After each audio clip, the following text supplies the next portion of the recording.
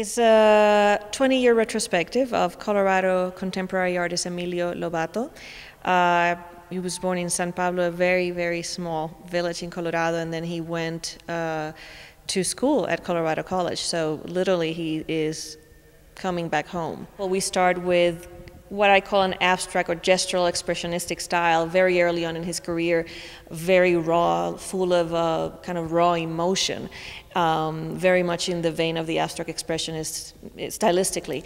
And then he goes into developing the technique of collage, which becomes kind of his media of choice till today, very much influenced by Chenoweth, who was a professor of his at Colorado College.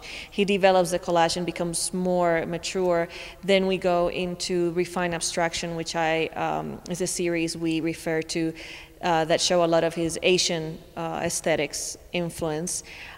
We have a minimal series, a black circle series, and we end up with a weaving series which is inspired by the weaving process, and many of his ancestors were actually weavers. So it's also Emilio paying homage to his ancestry.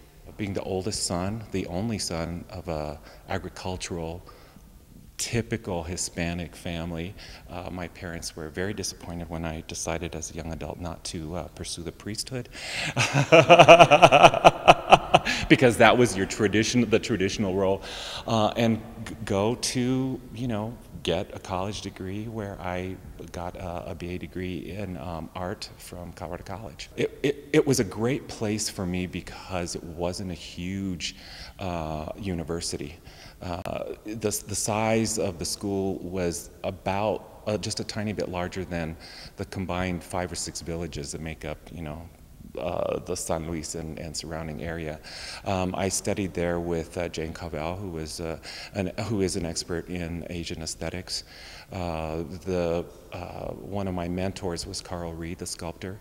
And then I took many classes, printmaking and painting from Mary Chenoweth, whose work has had a huge influence on my work, particularly her freedom with materials, the sense of joy in creating. I think the stereotype of the angst-ridden artist suffering for his craft is really overwrought and romantic. It was really by her example that I realized that the creative process is fun. As a young student at CEC, whenever I felt homesick or overwhelmed, I'd come to the Fine Arts Center. They used to have a period room, the Talpa Chapel, which was a recreation of a small family chapel in northern New Mexico.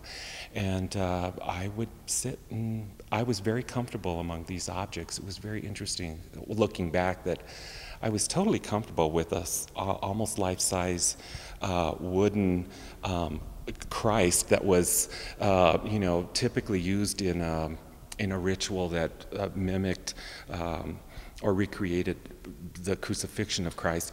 I grew up around those types of objects, so I was very much at home. So the Fine Arts Center has a very special place in my heart.